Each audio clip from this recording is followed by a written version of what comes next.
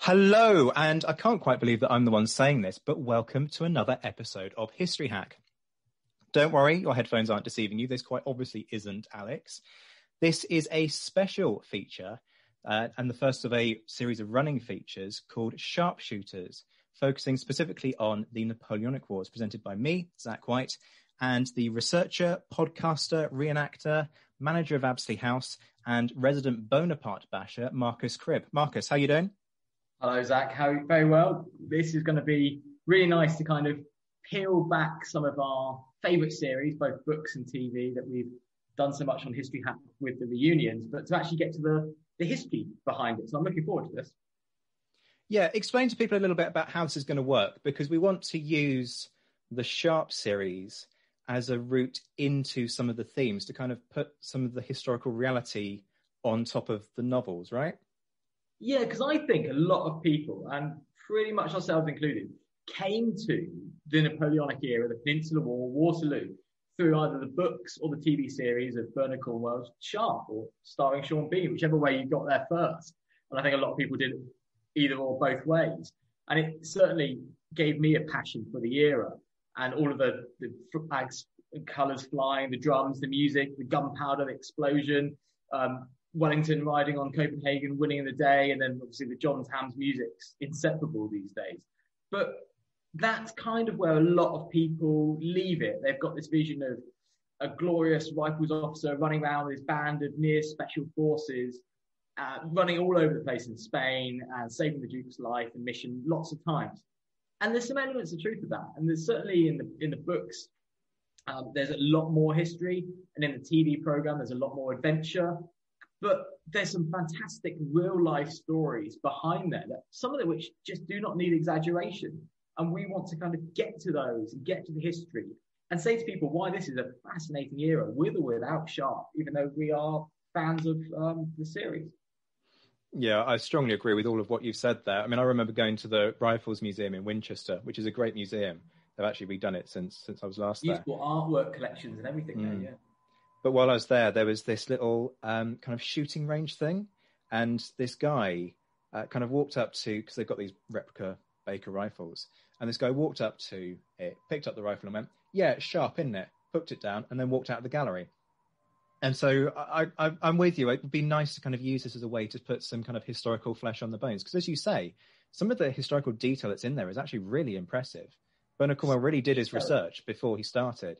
Especially when you look at some of the books, he's purposely chosen to weave in a fictional regiment, the South Essex, which loosely based on the 44th Regiment / the 2nd Battalion of Detachments, which were very short-lived between Porto and Talavera. But they're in there. I'm just wondering, how did you come to it? Did you see the films first or the books first? See, I did the books first. I started with Sharpe's Trafalgar. We could do a debate at some point about which is your favourite book. Yeah, I know. For me, it's got a special place in my heart because it was the first one. And then around the same time, I went to see HMS Victory in Portsmouth, another place that if you've never been, it's well worth going. Because you, of course, used to work on Warrior. I used to work on Warrior and then the wider dockyard. So I've done many events on Victory. Never quite qualified as a tour guide, but could roughly show my way from the front to back, left and right, just to wind up the tour guides, yeah. Yeah, absolutely. And then from there, it just kind of snowballed. I think the next one that I picked up was Sharpe's Waterloo, which is the ultimate place to start, even though it is ironically right at the end. But that's part of the beauty of the books, that you can pick them up and read them in any order and still get a really nice sense of what's going on.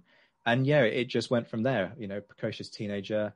I bought Robert Harvey's War of Wars, which was a kind of 800-page tome on everything from 1789 to 1815, and kind of bamboozled my history teacher, who was French for my A-level, on kind of my interest of the period. And she was going, yeah, I really don't like Napoleon, really don't think he's popular in France. So you'd have liked her a lot. And yeah, now I'm doing a PhD at Southampton Uni, having done my BA there and my MA there because they have the Wellington papers. So they're absolutely sick of me. They can't get rid of you. They're never going to. Genuinely, I am that proverbial bad penny. But anyway, enough about us.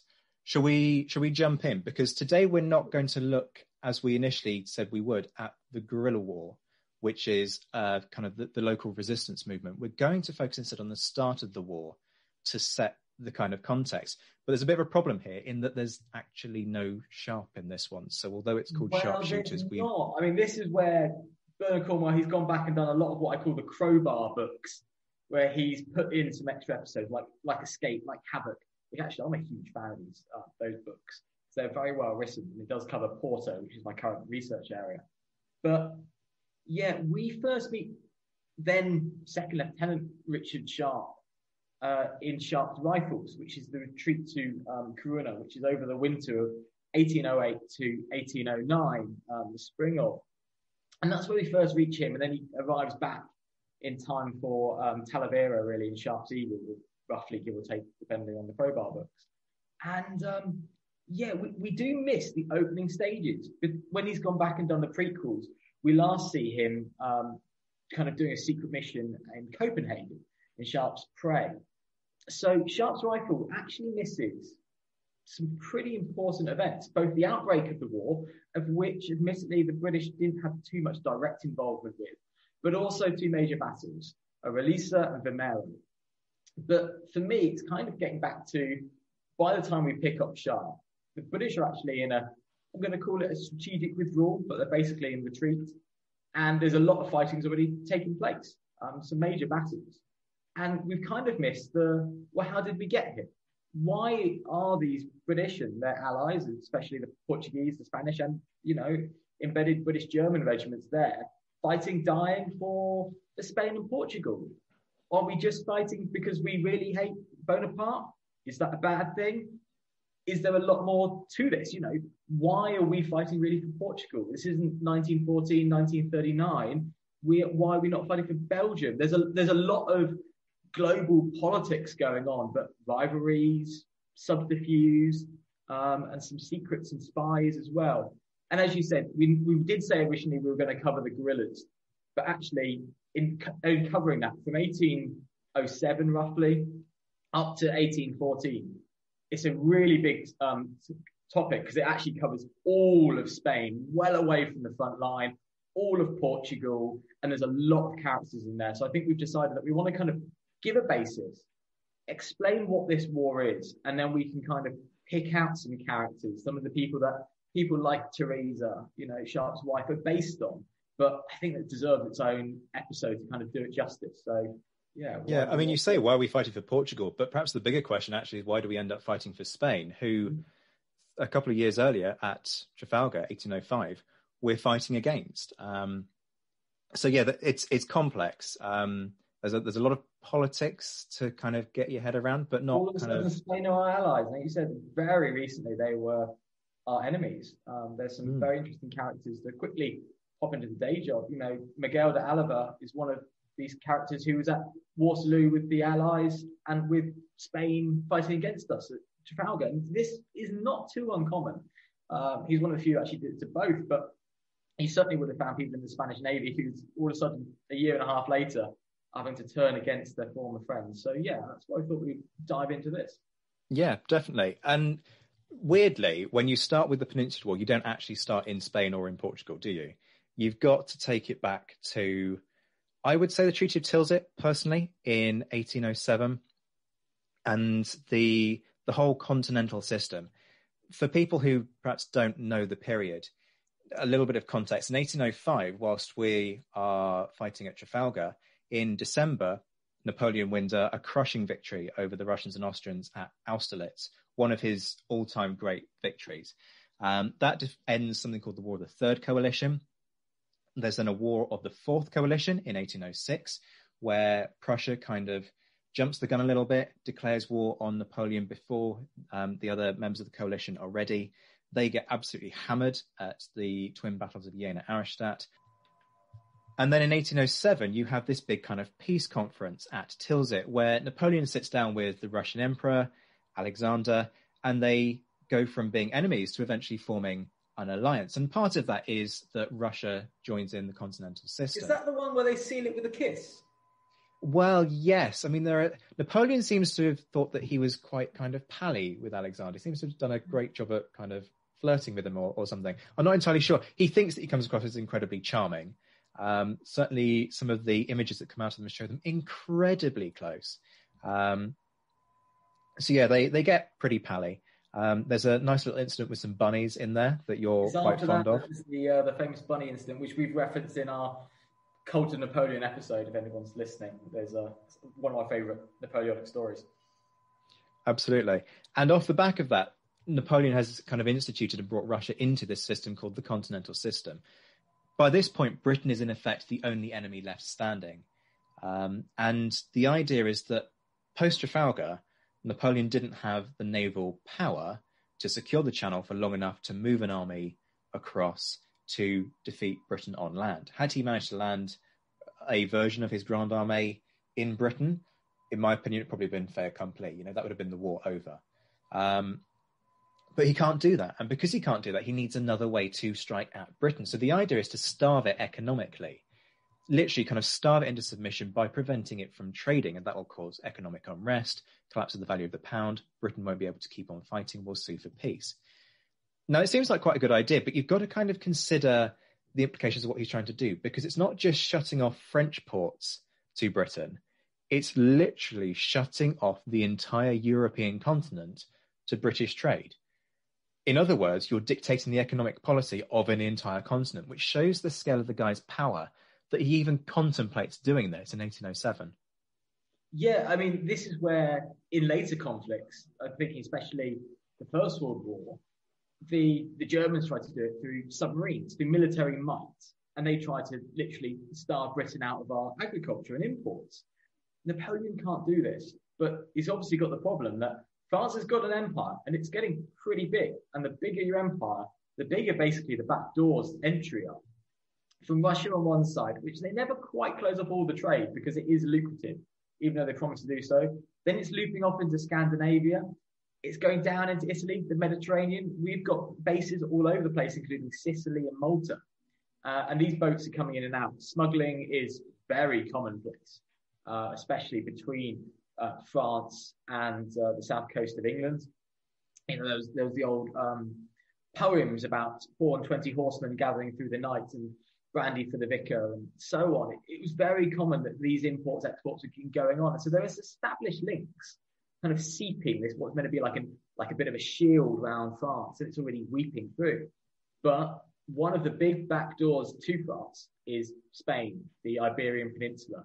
And that's there, and that's going to be causing him quite a headache.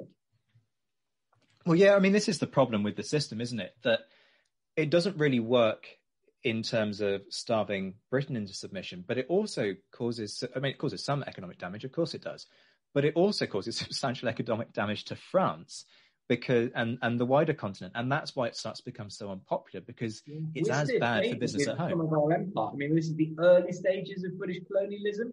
But we've pretty much, through quite nefarious means, let's be honest, taken over all of India. We're still retained Canada. This is before the War of 1812. So we've got all of Canada. We've got some substantial Caribbean territories, not to mention places like the Falklands. And it goes on. We've got quite an empire. So it's very difficult for us to lock that on. France doesn't have the naval power. After Trafalgar, or certainly after the Nile, Napoleon's never really had the naval power to take us on one-on-one. Hence, at Trafalgar, it was an allied fleet against us. It was the Spanish as well, about half the enemy fleet. And so they're not going to be able to do it just through enemy might. So it's going to be causing a bit of a double-edged blade to whatever he does. Hence, it's unpopular. Hence, there's people smuggling, French people smuggling goods quite openly, quite fragrantly. Yeah, and the other thing is that you have nations who aren't actually beholden to Napoleon. And this is how we get to the Peninsular War, because one of those nations is Portugal. Portugal was not a client state of France by any means. It was an independent monarchy, but it was nonetheless our oldest ally as well. The treaty goes back to the 1400s, and it's based upon the wine trade. If anyone enjoys port, especially officers' mess and such like, it's literally after Porto, the town, the great northern city of Portugal.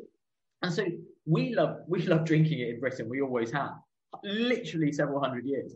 and they like exporting it to us. And it's a really good relationship. We've got very strong relations with Portugal, more than many European nations. And that's been like a military alliance as well, since not long after that first. So it's not something that the Portuguese are going to want to give up for anybody, let alone somebody who's going chummy with the Spanish. And the Spanish-Portuguese relations have never been good. Well, it's worth bearing in mind that at one point, the Portuguese royal family marries into the British royal family. Catherine of Braganza was wife of Charles II, and for all that Charles II enjoyed sleeping around with his mistresses, he did have a deep affection for Catherine. Yes. Whenever she was ill, he was kind of beside himself with worry. So they have this very long association with Britain. But as an independent nation, there are two important points here, one of which is they're perfectly entitled to decide who they will and won't trade with. And the other is that they've stayed out of the conflict. There's no real threat. Now, they are, at this point, allowing the Brits to base, I think it's a squadron in Lisbon Harbour, and use Lisbon as a point of kind of repair and restocking to kind of project power out into the Atlantic. But that doesn't in itself, in my opinion, justify what follows. Well, you say that. I mean, we've got Gibraltar down the coast. We've got a few naval bases. And you say that you're allowed to determine your own foreign policy and trade. There's a certain guy who's going to disagree with that very strongly in France. I mean, the other point about Portugal is that it was pretty rich pickings, wasn't it? You've got to bear in mind that Portugal was an empire. Brazil was under Portuguese control. That's why, to this day, the main language of Brazil is, I believe, Portuguese. They have a fleet of their own. You've got Spain, who is, at this point, still Napoleon's ally, on the doorstep. Not kind of overly keen to get involved, but still sort of happy to oblige. So in terms of taking the place, it shouldn't be that big an issue. There's certainly no substantial army that's likely to be able to cause a huge problem. So it seems like quite an easy move.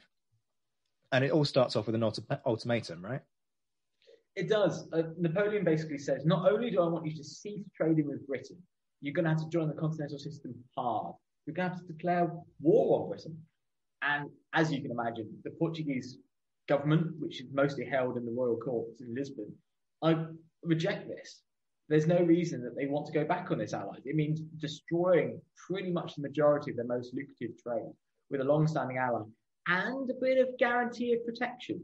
You know, we were saying about Brazil, and yeah, they speak Portuguese, and the Portuguese courts ends up being based there. And it's a big part. You've got this huge amount of sea trade, and having the British Royal Navy, you know, the Royal Navy out there helps them, so they don't need as big a fleet to have, because it's a relatively small population, Portugal, very rural and agricultural, as it still kind of remains today, apart from some of the tourist trade. So they want us, they help us, we help them. So it's a big ask, not only say cease trade tomorrow, but declare war on them, a war that you can't fight, a war that you don't want to fight. So this does get rejected. And I think, humbly, I think Napoleon knew they were going to reject this. I think it was an excuse to do what he wants to do, which is expand his empire.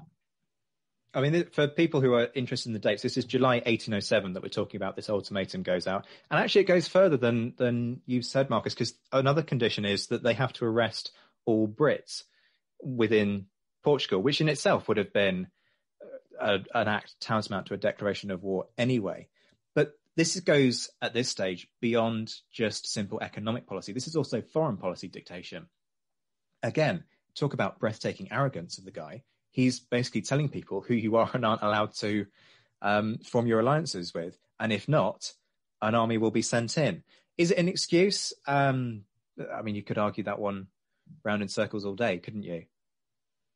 Yeah, I mean, that's the thing with Napoleon. He's always argued, I call them Colt Napoleon, that, well, we declared war on Napoleon. Well, there's normally a catalyst. Yes, we might legally declare war on Napoleon, but what's provoking Britain? Does Britain want a war? There's certain factions, certainly within the Whigs, who did. But here is where it's starting to get too far. Now, it reached a stage that actually the threat of the invasion, which is a French force actually moving through Spain, a large substantial force, actually forces the Portuguese to first cut off trade, then pretty much in name alone declare war on Britain. And this is what's not normally highlighted. Portugal did declare war on Britain, reluctantly, but they did it.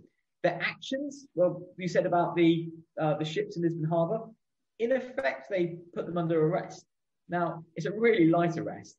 And I found in quite a few sources that actually the British came ashore with orders from Westminster and Whitehall pretty much 1 or 2 days afterwards to start reopening negotiations. So it was one of these kind of proxy wars. I'm always thinking of like Britain against Finland in World War II. That it's a name in war in name only, but we don't really want to act upon it. But on paper, Portugal do give in to all the demands that they've changed their foreign policy and their domestic policy and economic policies to this foreign power.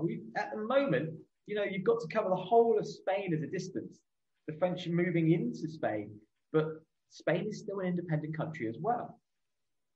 Yeah, I mean, initially there's actually some kind of posturing and there are attempts to bribe Napoleon's kind of officials and advisors. This is the Portuguese trying to kind of buy their way out of the situation. I mean, the thing that always strikes me is that there's no help forthcoming from Britain at this point. I mean, you've got to bear in mind that in 1806, they launch an expedition to Copenhagen when they want to. They managed to divert an expedition to South America to Spain in 1808. On this one, they didn't move. So it always kind of strikes me that the British perhaps are keen when they think that there's an opportunity, but I think with this one, they kind of thought it was a done deal. The French army eventually reaches Lisbon in late November of 1807. Well, when they actually go in, they're actually going in with Spanish assistance. Spanish army are marching pretty much, figuratively alongside them. They're marching in, so it's now a really substantial force.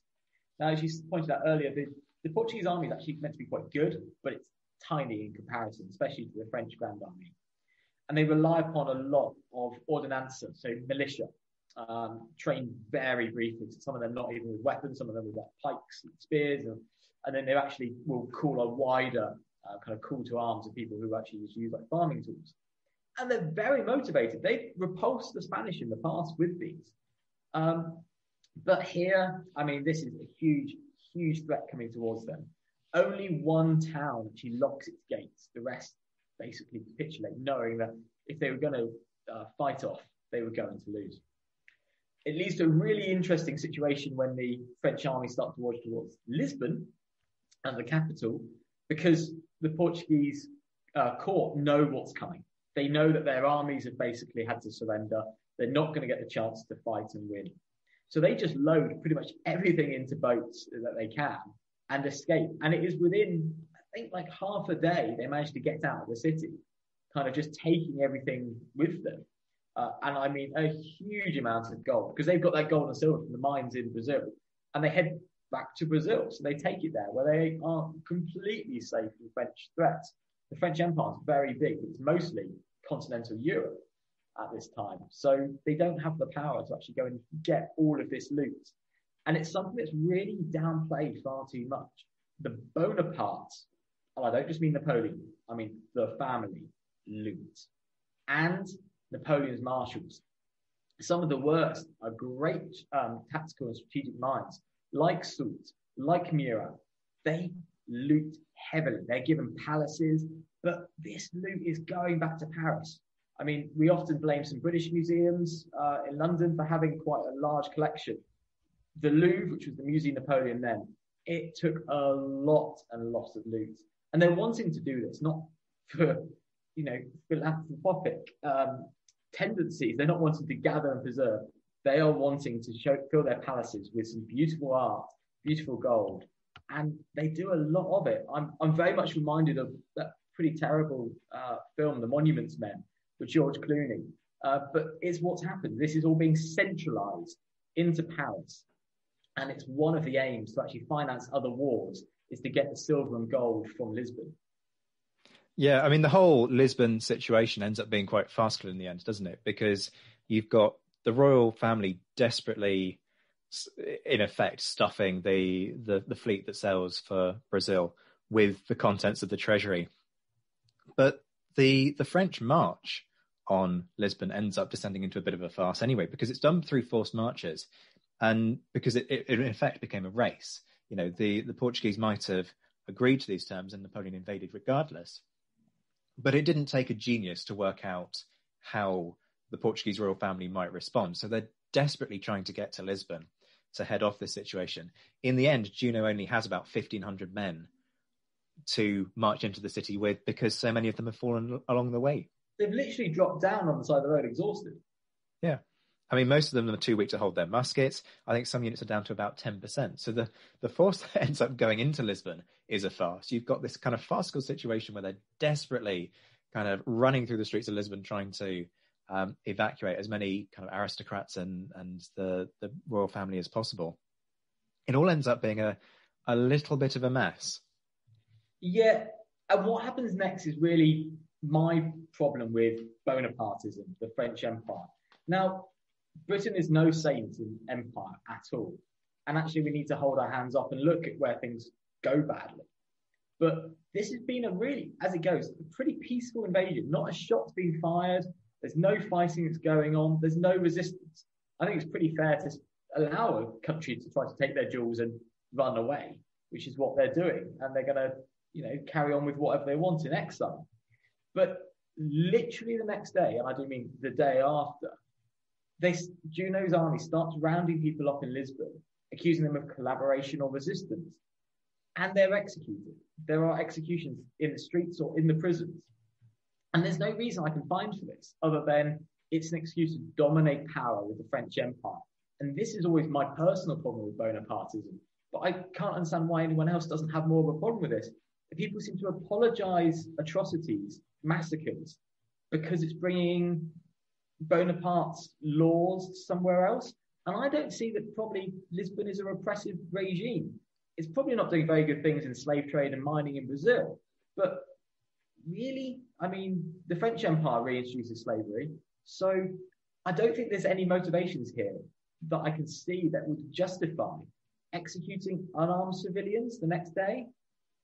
I think the empire's comparison is important because I don't know specifically what your views are on empire, but I do think it's important to hold our hands up to the fact that the British Empire was not the wonderful institution that people have tried to suggest that it was in the past. And there are significant flaws with what the British did that have to be acknowledged and faced up to. And that's it. I think we need to always find balance. I think there's definitely some positives, mostly in technology.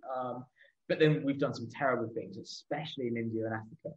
And this isn't our forum for that, but I think it's fair to put our own hands up as two British white middle-class males, basically, and put our hands up and go, we've got some privilege from that. But so does France, and so did France. And I think it's the excusing of that is really wrong. And kind of going, well, it's justified. It's Bonaparte bringing his empire. Well, that's not necessarily a good thing. In fact, I'd argue it's a really bad thing for the Portuguese, who are proudly independent. They've got a very long history. They're doing quite well economically, especially inside for a country that can go through peaks and troughs. I mean, there's some fantastic museums in Lisbon, if anyone gets the chance, about their national heritage. And then outside of the capital, there's some really good military museums. And we'll probably touch on those later on in the series. But I know we've both been involved with the lines of Torres Vedras, etc., like that.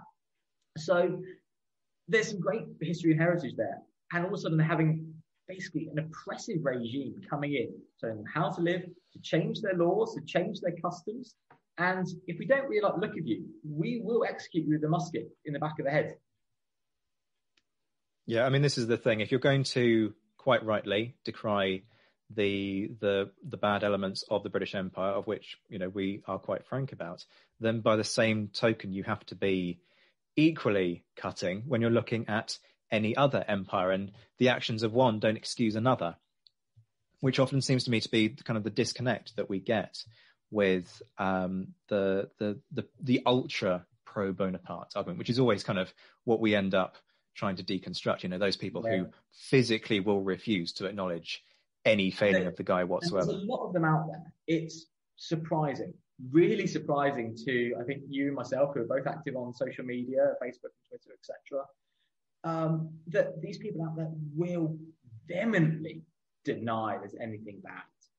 It's blind history. And we were talking about it recently, and we're not going to name the podcast, but there's a Napoleon Bonaparte topic podcast out there that we were both listening to. It's quite a few years old. But they just called all the Portuguese bad names. They started to say that they were terrorists. I think that was specifically the Spanish, Marcus, which is actually where we're about to go. But yeah, talking about the Spanish describing the guerrillas as terrorists, which made me spit with anger, frankly, but we'll discuss that kind of properly in a measured way. I think it comes down to here, one man's freedom fighter is another man's terrorist. It's an old saying, it's quite true, but the Portuguese at this time have just been invaded, they have not resisted, and they're being killed and massacred for it. There's no justification for that. So that's the situation in Portugal. It's very sad. We're going to get onto that's basically how Britain is going to get involved with this. But let's, as you say, bring it back to Spain, because now Spain's just helped that invasion. So what's happening next with that? I'll tell you, people know if they listen to History Hat that I like a kind of dodgy Game of Thrones comparison. What happens in Spain, for me, is, without kind of spoiling things, this is kind of Napoleon's Daenerys Targaryen at King's Landing moment. If you know what I mean. Series. Yeah. So everything that you... I can see where you're going.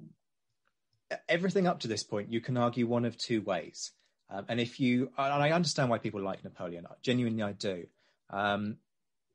So there's a lot of what he does up until this point where you can go, okay, there are reasons for this. On balance, good individual. Then you get to the Peninsular War, and I think it's very hard for even the ultra pro Bonapartists to try and find ways to kind of smooth the rough edges. Oh, but they do that. The peninsula. They do. They do. I mean, it's incredible. As you say, we were listening to that podcast, and essentially it was kind of, well, the Spanish brought in the Inquisition, which therefore means that they were bad people. Well, let's just bear in mind before we start slinging the dirt that the French executed intellectuals during the Terror on the grounds that France had no need of intellectuals. So, if Napoleon you start kind of talking about atrocity, political enemies for quite a long time, taking a personal interest in their daily habits, their daily routines. So, yeah, I think political prisoners are quite high off on Napoleon's list too. So, you have to we digress. Yeah, we do. You have to be balanced, whatever you look at. But essentially, Napoleon goes from having picked up Portugal very easily to thinking about, I believe, just doing a kind of a similar kind of thing in Spain. I think it's a case of Portugal was dead easy, and having had to create supply lines across Spain to supply his troops in Portugal, it therefore made it much more feasible to make a sudden move on the Spanish throne. I mean, there's the big question of why Spain. For me, I think it's a case of it being an easy target, really. I mean, it's a weaker country militarily, certainly not up to the standard of France's army, which is at its absolute peak at this point in time. The Spanish Navy could have been useful. There's a lot of talk about the fact that the Russians were looking at some kind of descent on Constantinople, that the fleet might have been useful in working with the Russians on that. Taking the Spanish fleet would certainly have helped to replace some of the losses at Trafalgar, although obviously the French were conducting their own shipbuilding regime at this point in time. There's also talk about whether or not it was a stepping stone to Gibraltar and North Africa. That was certainly the excuse that was used for moving troops in. Britain's concern was that actually Napoleon had an eye on the Spanish colonies. And that's why you have this expedition to South America that ends up being planned in 1808. But yeah, it's an odd one. What's your take on it? There's a lot of motivations, and I think it comes down to expansionism. He's taking over a lot in the east, and he's not actually gone anywhere. And he's kind of got to join the dots. If he's going to do complete control of Portugal, which is what he's basically done by an army of occupation, he then doesn't want an ally between him and another part of his empire. He's then going to have quite a porous exit. Can Spain trade? Can Spain smuggle with Britain? Is going to lead to some sort of uneasy areas. It's a huge country. it does have potential riches there as well. He's got an uneasy relationship with the Bourbon throne there, which is very complicated because of the history between the thrones of France and Spain. And yeah, he's at his zenith. 1808, roughly, we're talking now. He's at his peak. The Grande Armée, that yes, Napoleon usually uses conscripts, but he's got volunteers. They've got a lot of experience. They've won some fantastic victories. And even myself, and I, adamantly bash Bonaparte as the joke goes. I've got to admit, his army and him have done some great, victories, and they're very powerful. The Spanish army is pretty big, but they're just not at that same level.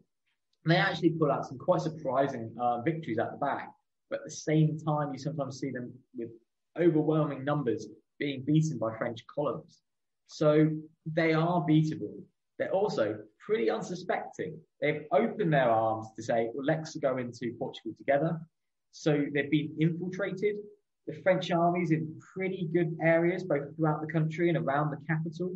So they're in a very good position. And I think it's one of those moments you've got this big, juicy apple right in front of Bonaparte, and he just can't resist taking that bite. He is an opportunist. Whatever you say, positive or negative, I think it's often a positive for him.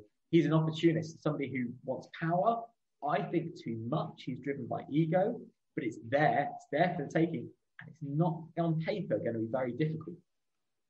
Yeah, I agree that the whole on paper it's not difficult thing is definitely a factor. I mean, you've got to bear in mind the continuity between the two. So in November, very late November, Junot's marching into Lisbon.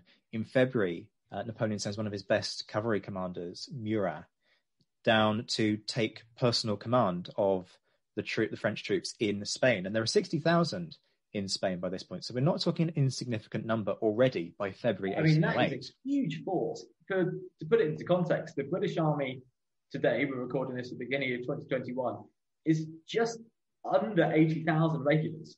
So, and in just one branch of your army being in Spain, 60,000 is a huge force.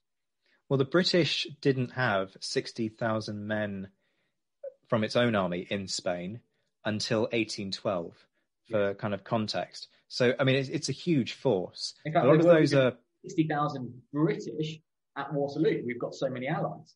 It is a really substantial army, especially when you're given the size of the populations at the time. This population of Europe is about a third of what it is now. You've also got to bear in mind the political instability or this moment of instability that creates kind of the ultimate opportunity, I think, for Napoleon. Because in March, there's a revolt of the Palace Guards, which forced the king, the Spanish king, Charles IV, to abdicate in favour of his generally considered to be more popular son, Ferdinand VII. And for me, I think this is the moment where Napoleon missed an incredibly smart play, because he could have, in effect, endorsed Ferdinand in such a way as to consolidate his kind of puppet master control to a degree over Ferdinand. But he doesn't do that. He goes all in. He goes for broke. And instead he summons both Charles and Ferdinand, because there is obviously animosity between the two, to Bayonne, under the pretense of kind of sorting this out. He's going to be the grand arbitrator. It's going to be a mediation. This is not too uncommon that a foreign mediator might come in and say, look, let's sit down, let's have a conversation, and let's get you to sort it out. And in return, I'm going to want a bit more influence, which is definitely what he probably needs, even if he's going to be in Portugal. He's going to need the influence in Spain. However, he's got some pretty nefarious motives now. Well, you've got to think of it from the Spanish perspective as well. This is the guy who is their ally. And so he's offering himself up as an arbitrator in a moment of kind of constitutional upheaval. So you're perhaps, well, I don't know how much they trusted Napoleon at this point, because there is talk about there being reluctance for, I believe it's Ferdinand, to actually go to Bayonne, which is where they're summoned to. But whatever the truth of it. And Charles is going, well, I've pretty much been overthrown, so I can't lose too much more. So let's go. And, they're stepping off friendly territory into what's meant to be allied. But, Bayonne's not too far over the border. So it seems like a sensible move, but it doesn't turn out that way for them. No, I mean, what for people who aren't familiar with the story, what effectively happens is that they are both forced to relinquish all claim to the throne. It is, in effect, a coup. So on the 5th of May, they both agree that from this moment on, they will not be the King of Spain, and they relinquish the claims of their successors to the throne as well. Yeah, so he's gone in. He's taken two potential claimants, both the sitting king and his father, and effectively puts a proverbial gun to the back of their head and forces them to abdicate. And this is like every bad British comedy action film. I'm thinking Johnny English, where they hold a gun to the corgi and they force the Queen to abdicate. That's what's going on here. That he's saying, actually, there's not a lot you can do about it. You're in France. There's both the Pyrenees and an army between you and your country. And I've got it now. I've got an army inside Spain, and I've got an army surrounding you. And physically, there's not a lot they can do about it. They are stuck. So there's not many other terms of it. That is pretty underhand coup he's just gone and done. I mean, I have heard people suggest that this is all a revenge for a plan that was put forward by the, in effect, Prime Minister of Spain, Manuel Godoy, to invade France. This plan was kind of created in 1806, and the pro-Bonaparte camp kind of suggests that Spain was a duplicitous ally and that Napoleon is just kind of securing his southern border. But I've got a little quote here. These are Napoleon's own words that kind of sum it up for me. He says, "Spain must be French. It is for France that I have conquered Spain. It is with her blood, her arms, her gold. I am French in all my affections. I do not do anything except for love of France. I dethroned the Bourbons for no other reason than it was in the interest of France to assure my dynasty. I had nothing else in view except French strength and glory. I have the rights of conquest. Call whoever governs Spain king, viceroy or governor, general. Spain must be French." I mean, there's not much you can say to that. That is, I mean, you're quoting that from Charles Esdale's brilliant work on the Peninsular War, and that's Napoleon's own words. And there's a lot given to are they Bourbons or not, but I don't think that matters too much. Napoleon sees a throne and basically wants it. You say the analogy of Game of Thrones. He's taking them, he's gathering, and he's winning.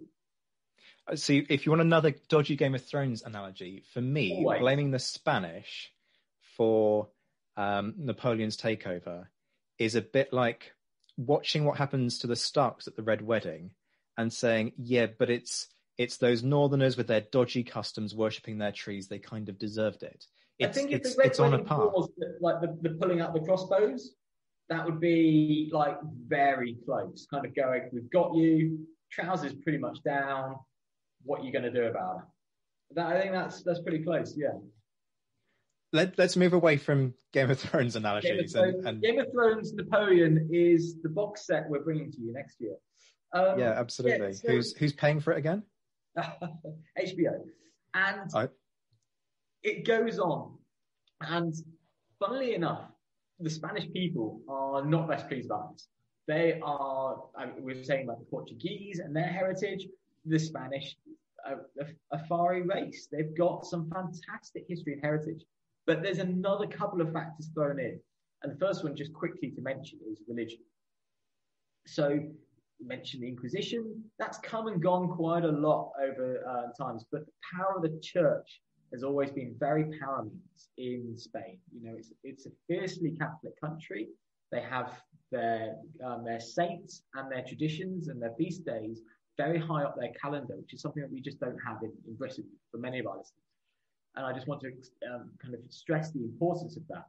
Whereas the French Revolution, which in name at least Napoleon is representing, he removes the Catholic Church directly from France. And there's actually a point that Napoleon's actually been excommunicated from the Catholic Church. And this is where the term of like Antichrist is coming in, mostly in very successful British propaganda. And it's something we do very well as propaganda. But there's a genuine fear of the Spanish people who are religious to a level of superstitious level are worried that their church, which is very important to them, and I think that's their personal beliefs, is important. So that's that. They're worried about the French influence. They're worried that they're going to be forced to maybe give up many of their traditions and their rights and their beliefs, along with literally losing their power to a foreign invader.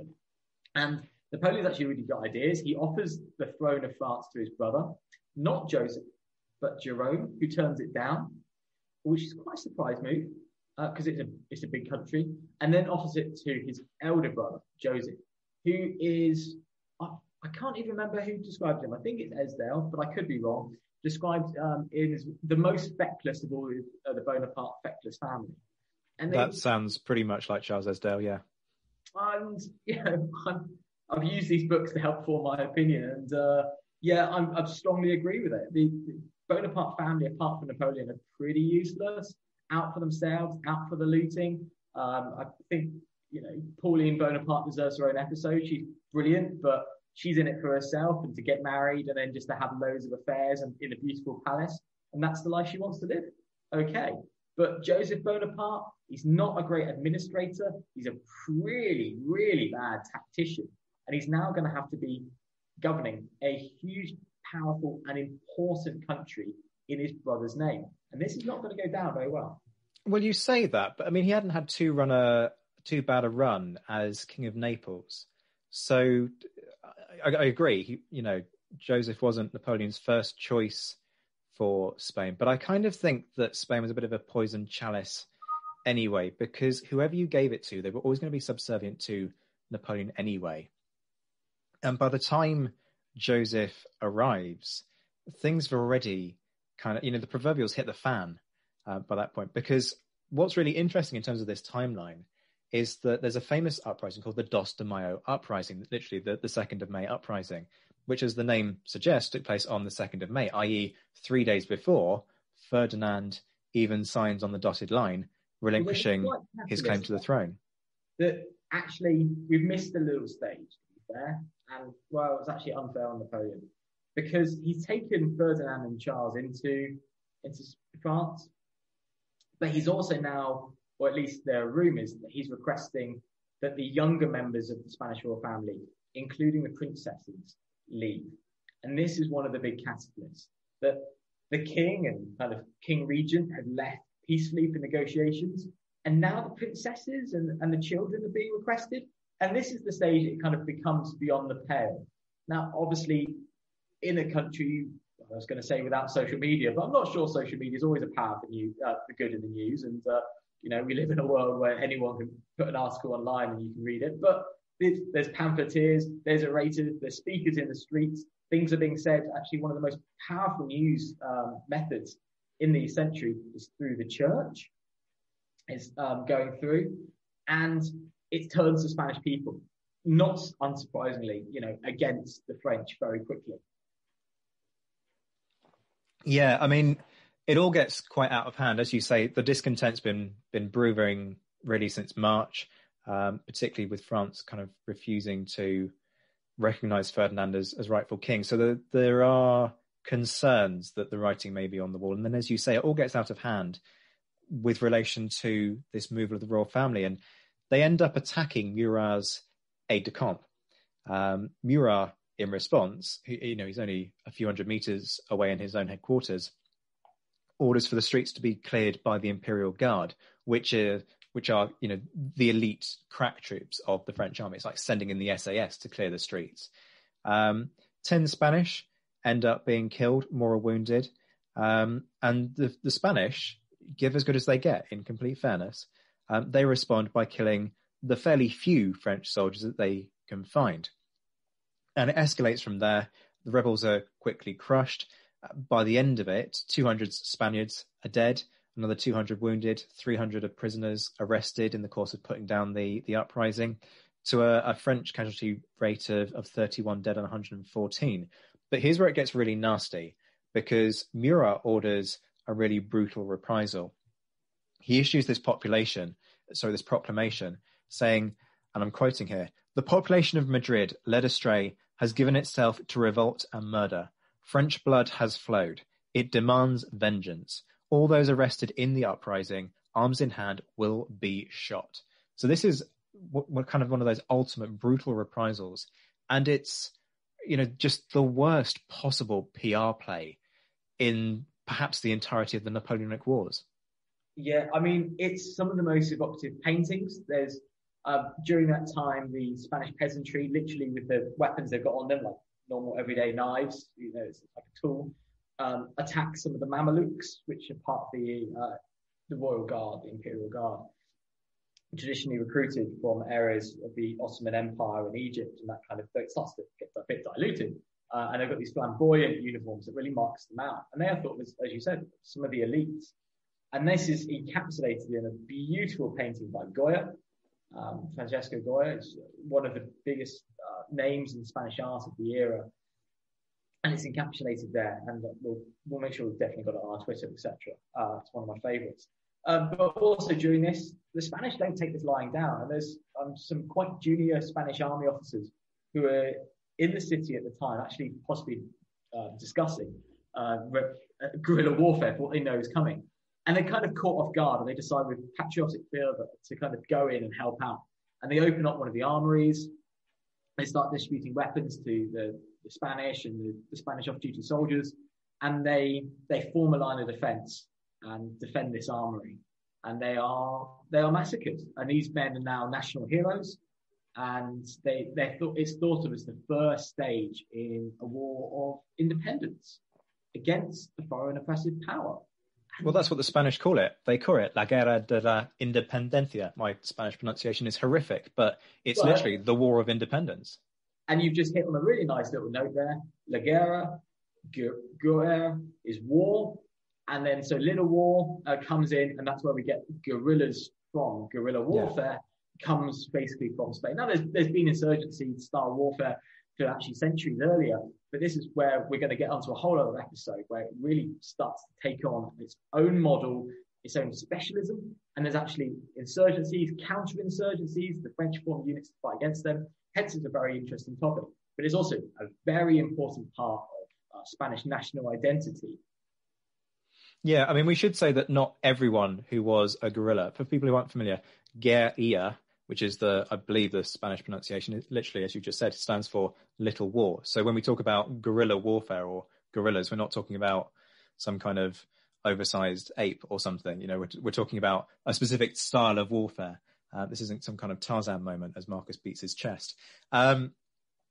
But not everybody who was a guerrilla, or at least who was involved in reprisals against the French, was necessarily motivated by national fervour. And this is something that we'll look at properly when we do our episode. But it is worth saying at this stage that some of them were just bandits who were keen to kick people's heads in. But there is nonetheless a kernel of this, which is people deliberately employing, in effect, hit and run tactics, using the terrain to their advantage to make life incredibly hard for the French. But that's something that is to come further down the line in terms of our series and the war. And we're going to use some great examples of some amazing characters out there. And Bernard Cornwell, Sharpe, our link here, he picks up on the fact that most of these people are kind of self-promoted on their success, and they're given some fantastic names. Hence Teresa, they call her the Needle, don't ask why, and all these characters that come in. But I'm going to play the point of balance here, which is really unusual for me. Zack's looking quite surprised. There is another thing. There's guerrillas and there's afrancesados. Now, these are typically men, but actually women play a large part in court politics because they can get people together for gatherings. So definitely, though they're not as well written about, the women in I'm going to call the Napoleonic era, I know they do it a lot in Regency Britain, actually have a huge part to play in internal politics because they can put together all the gatherings. That's something they like to do and are very good at. So afrancesados are people who support France, or we'd call them collaborators. I think we could go as far as to say it depends on their level. They've got a lot of different levels to it, and it's very interesting because they are welcoming the French to a certain degree. Whether that is going to be to maybe slightly remove the power of the church, maybe it's because slightly remove the power of the aristocracy, maybe to improve these ideas of liberalism, or to be slightly skeptical back in return, maybe it's for their own gain and power. Because as soon as you remove somebody, it means that there's an opportunity to step up somewhere else. So there are infestados. In fact, my little Sharpe link to this is Sharpe's rifles. In the episode, especially the first episode, you see two brothers, one fighting as a guerrilla leader and one fighting with the French army. And they have a little duel at the end of Sharpe's rifles. So it's a nice little link there, just to prove that not everybody was fighting against the French, though many brave individuals literally took off whatever they could find in the streets on the Dos de Mayo. Yeah, let's take it back to immediately after the Dos de Mayo, because it's a nice little bridge there. For me, what's really striking about this is kind of the ripple effect, because you've got the Dos de Mayo uprising on, as it suggests, the 2nd of May. On the 5th of May, you've got Ferdinand signing on the dotted line.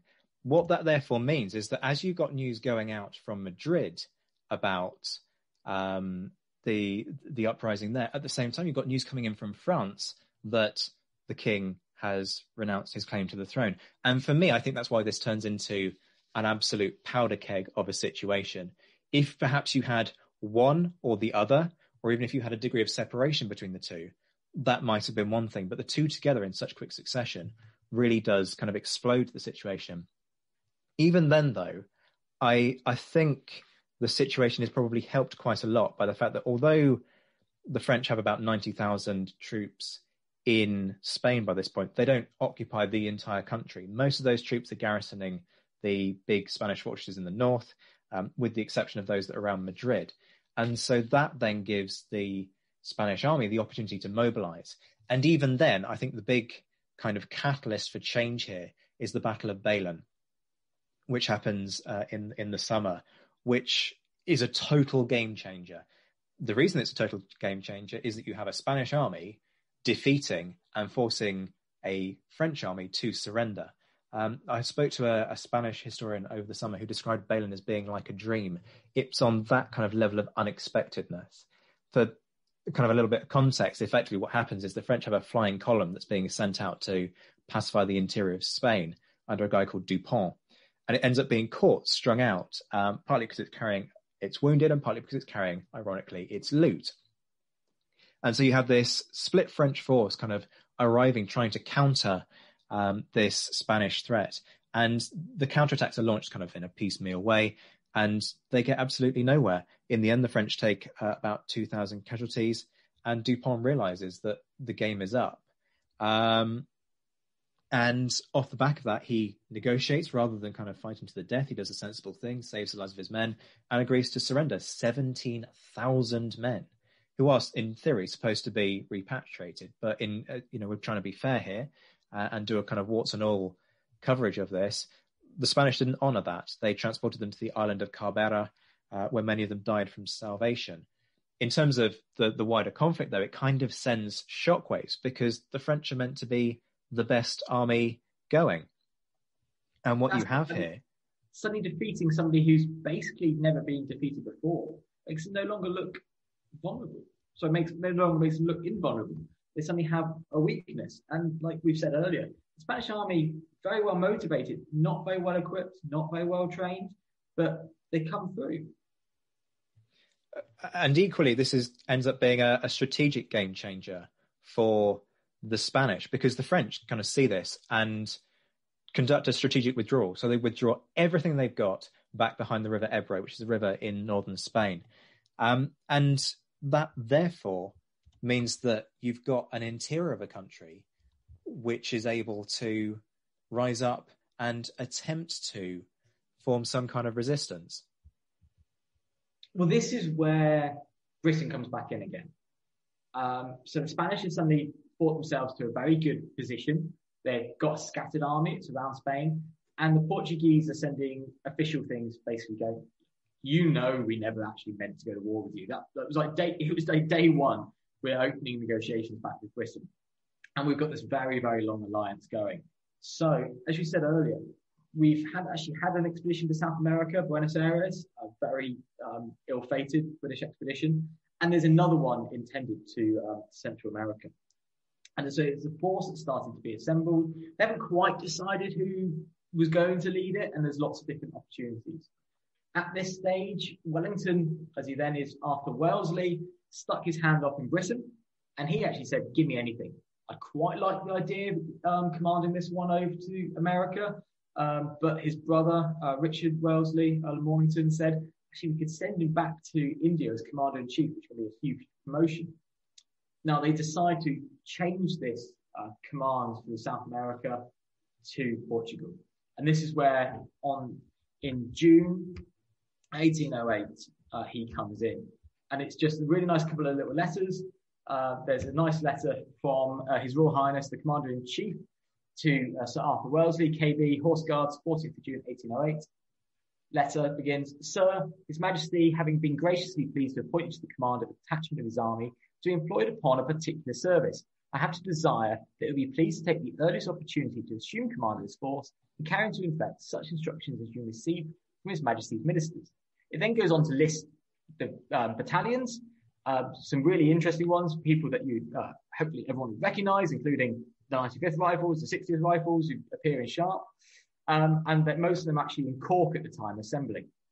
Very soon afterwards, you can tell how pleased Wellesley is, because on the 23rd of June, just next week, he writes from Dublin, where he's based to start to lead his expedition. He writes to his good friend, Rowland Hill, known as Daddy Hill. In Sharpe's Eagle, you might remember that he commands one of the flanks. And he writes, My dear Hill, I rejoice extremely at the prospects I have before me of serving with you again. And I hope that we shall do more than we had on the last occasion we were together. I propose to leave Cork tomorrow, and you shall receive my instructions from London. And then he goes on to kind of micromanage the campaign. Now, Hill and Wellington are a really nice kind of power duo. Definitely a Batman and Robin kind of situation. They are excellent together. But you can tell that Wellington's quite excited, and he's going to get his teeth into basically a British expeditionary force. It's quite small. It's very well formed. It's got some very good units. Just to put it into context, these are mostly 1st battalions. Most regiments at the time are 1st and 2nd battalions. And the 2nd tend, definitely not always, but tend to be based more in Britain and Ireland to replenish, retrain, and send out replacements. So when you see the 2nd battalions, often it means that the 1st battalion is being basically decimated in a battle. And so they're sending out the 2nd.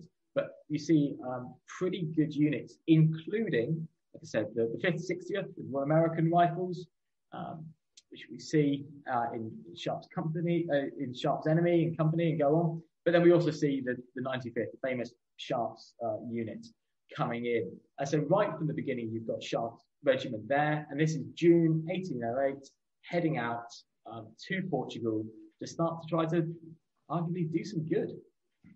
Yeah, I mean, it's interesting that the Spanish initially don't actually want an army. And even when Wellington, Wellesley as he was back then, turns up on the northeastern coast of Spain, they go, no, we don't want you here, go away. We don't need you. And that's why he ends up deploying to Portugal. But the French are also changing their situation. You know, Napoleon comes down in person to take command because he realizes that, you know, he needs to do something to solve this mess. And the best thing he can do is go down and personally command. Equally, Murat gets switched out. He ends up marrying Caroline Bonaparte. I believe he then becomes, ironically, King of Naples, i.e. he gets Joseph's job. Joseph's brought in as king. But it's what I love about this is the public reaction in Britain to the news of the uprising, because there is just this absolute explosion of interest. And you see so many caricatures coming out. Caricatures are they're not a perfect barometer of public interest, but effectively when you haven't got opinion polls, they're a nice indicator of what people are enjoying to laugh at, because, you know, these things are shared around, they are physically bought. So if you don't have an engaging caricature, it doesn't sell. And we have more caricatures for 1808 than we do for the next 3 years of the war combined. So the public is absolutely mental for this, kind of getting caught up in... That's not surprising with British people. We also see the opportunity, help fight the underdog, plucky little Portugal, and the press is going to go mad. And we see this so often. I mean, today, Private Eye magazine, you know, the Mac comic in the Telegraph, these things are really popular for satire. It's not Portugal that they focus on, though. They focus on Spain. They get kind of caught up in this romanticized notion of, there's a particularly great one that people will find very easily on Google, Spanish patriots attacking the French banditti, loyal Britons lending a lift. You might know it. It's got this kind of sturdy-looking British grenadier in the foreground, simultaneously killing two men at the same time. It's very kind of pro-British, but it fits perfectly with the whole kind of propaganda thing that's been going on at this time of Napoleon, the usurper. Here he is usurping again. But yeah, the Spanish, they just want money. Ironically, they want money and they want muskets. They don't particularly want an army, but it's ready to go because the British have been looking at the situation and they've come up with their own thinking, which is that the Spanish colonies represent some really rich pickings. And this is something that Britain does a lot. It takes an opportunity when Napoleon takes over a country to go, Napoleon will occupy those colonies and use them for his own. We need to address that. Therefore, we'll occupy them and attend to them ourselves. And the reason that the British Empire expands so rapidly off the back of the Napoleonic Wars is because those colonies never end up getting handed back in 1815. But yeah, so the plan is to send this expedition to South America and then ultimately Central America. But that's not how it plays out. Wellington ends up being sent to the Iberian Peninsula and is given the discretion, where do you want to land? And decides eventually on Portugal. Yeah, and this will lead us to, which is going to be its own thing, but it leads us to the Battle of Velisa, which is very quickly followed by Vimeiro. Now, Bernard Cornwell never actually writes of Sharpe's at those battles. I think they're fantastic. Velisa especially, because Wellington goes in. It's not a big scale battle, but he goes on the attack, literally fighting up some cliff tops. It's one I really like. The riflemen of the 60th and the 95th basically like charging up this hill over walls, and in they go. And Vimeiro is very much more of a classic British on a hill, 2 ranks deep, skirmishes out, French marching up in column, and every time they're fought away. And this is kind of the first time that we see this. I wrote an article about it called "They Came On in the Same Old Style" for the first time, to try to be a bit ironic. And it's a classic battle, but we see both sides of Wellington very early on, where he goes on the attack, both literally and during the campaign strategically. It's something that I'm always defending. People say, well, he's just on the reverse slope, waiting for the French to come on. No. Rubbish. He's on the attack. Rubbish, he calls. He's on the attack. He has to be. He's basically gone into an enemy country. Portugal might be our ally, but it's under foreign occupation. He's basically going to have to be behind enemy lines, and off he goes into the hills, forging his own logistics bases and depots. And something he does very well is start building alliances. And he finds it's a lot easier to work with the Portuguese than the Spanish, but that's a whole other thing. But that's certainly the situation in summary. Yeah, as you say, the whole Wellington and how he operates it's kind of 3 episodes in itself, but we'll get there. So next time we're going to talk about the guerrillas. So we'll give you what we effectively promised to give you. We'll talk about the guerrilla, the little war, the reality of who these people were, the kind of the multitude of motivations that they had, and also we'll start to bring in properly the kind of the Sharpe influence, talking about some of the individuals who crop up over the course of it and the elements of their character which were actually demonstrated by some real life individuals out in Spain during the course of this conflict. Yeah, there's definitely some real life characters that come to mind that influence people. Especially I can think of some real life riflemen that influence people like Hagman, and Harris is literally meant to be a character, just slightly evolved. And there's people very similar to Hogan, and they're fictionalized. And so next time we're going to basically feature on the guerrillas, which we see straight from the beginning with Teresa. But there's a lot more in the books, El Castrado, and many others. And their real life counterparts, they might be given a fictional name, but Bernard Cornwell does a very good job of them. And they're really important to the war, but to the Spanish identity as well. And they have a huge influence. And they're often kind of underplayed as like a sidekick. And there's a whole other element going on. So I'm looking forward to diving into that. And so what we're going to do is Alex and Alina, massive thanks to them, by the way, ladies. Thank you for making us part of History Hack. And normally Zack and I are on the down the pubs being very sarcastic. But they've given us the reins to have our own monthly. We're going to do it. I think that's completely mental. I don't know what they're doing, trusting us with their podcasts for an episode a month. But hey, thanks, girls. Usurpers. No, we're really, really grateful. I'm pleased that they've got the faith in us. So we're going to do a monthly podcast, Sharpshooters, along with Matt Bones doing hedge hopping. Matt Bones, fantastically knowledgeable and enthusiastic about planes, especially World War II, but I think he's got quite a wide remit. And so he's doing hedge hopping, and he's going to have a guest on each week.